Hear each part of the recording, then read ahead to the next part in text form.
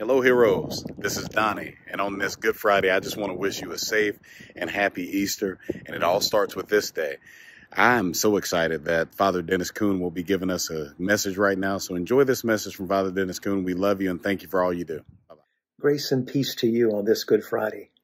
I'm holding in my hand a symbol of why this day is even called good, when in fact, this is the day that an instrument of shameful death became a means of life and peace. With the cross, the Holy Cross, becomes a means whereby we receive life. But this is the symbol of Jesus with his arms open to us, Jesus welcoming us through his sacrifice on the cross.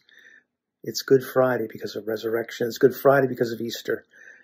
And that's why it's called good, because something good came out of the sacrifice of this man. And we at Holy Angels share in the many blessings, the many mercy moments that make every day a beautiful day and a good day. So I offer this prayer for all of you hearing this at this time.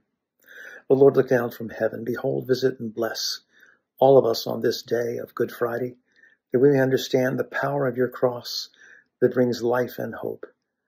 Lord, send your blessings upon the staff and the residents and all those gathered at Holy Angels and all those who serve you with their hearts and their hands, and bless us.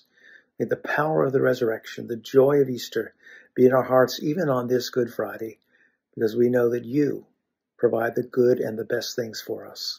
It's in Jesus' name that we pray. Amen. God bless you all.